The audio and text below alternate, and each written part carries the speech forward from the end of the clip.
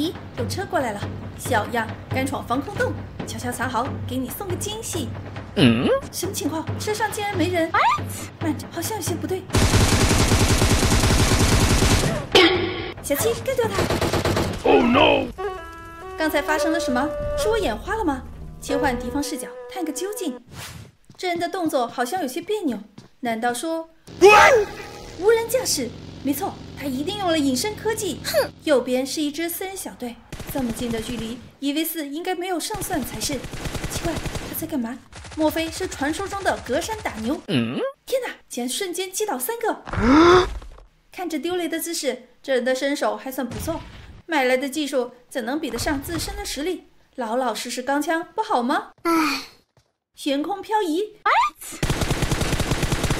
竟然一锅端了，20秒不到，丝血未掉，轻轻松松灭掉一支满编队。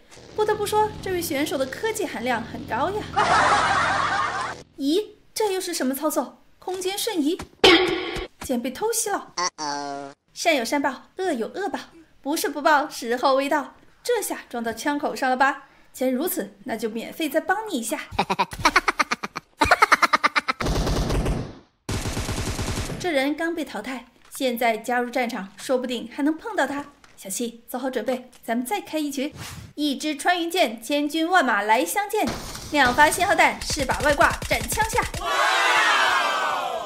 此时战场上仅剩10余名对手，我们姐妹俩一路谨慎加小心。然而那名科技选手却始终没有出现。前面有片防区，小七，咱们还是过去歇歇脚吧。老规矩，占据房顶，建起冰墙大阵。冰墙看似脆弱，里面却是实打实的铁胎钢骨，就算是隔山打牛，也未必能够穿透。山下有枪声，吉利服，想要跑毒吗？免费帮帮你。安全区刷新了，没办法，看来只能离开这里了。小七，山上情况未明，咱们一左一右分开行动，记住距离不能超过100米。咦，右边的房区有动静，不对，有车过来了。送上门的猎物岂有不收的道理？直接淘汰了，看来只是一匹独狼而已。糟糕，小七怎么倒了？坚持一下，这就来拉你。慢着，冰墙旁边有人。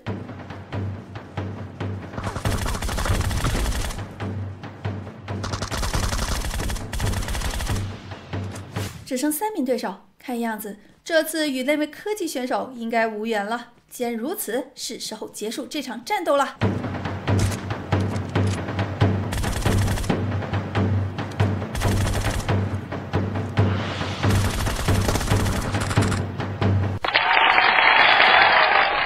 我是杰西，无实力不钢枪，有实力，最终的胜利一定属于你。